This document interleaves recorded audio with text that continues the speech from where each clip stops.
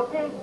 You'll notice one house made out of straw and one house made out of sticks, and one house made out of 100% wolf-proof bricks. And customers, to your left-hand side, we have the English village where Alice in Wonderland lives. Her house is the one on the top right-hand side. And if you follow the cobblestone walkway all the way down to the white mailbox, you'll notice the burrow that Alice tumbled down, down, down to begin her many journeys in Wonderland. And on towards the center of the canal, we have the formal gardens of London Park. This is where Peter Pan and Tinkerbell took Wendy, John, and Michael Darling on a flight to Neverland where you never, never have to grow up.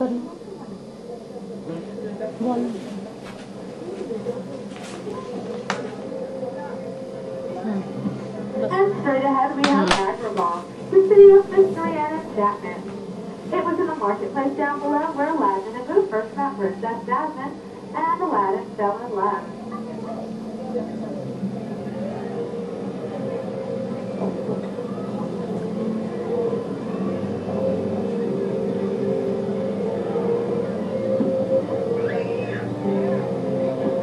And we are now heading to the twinkling rose-covered archway. This is where Aladdin took Princess Jasmine on a magic carpet ride to a whole new world.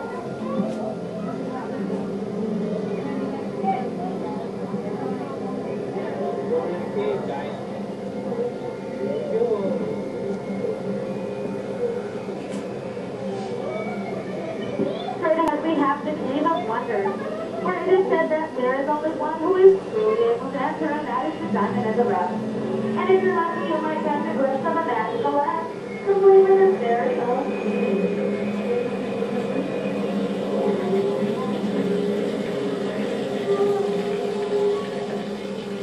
And just around the bend to your right-hand side, we have the cottage belonging to the 7 dwarfs, and right behind it we have the coal mine where the 7 dwarfs lived while they worked.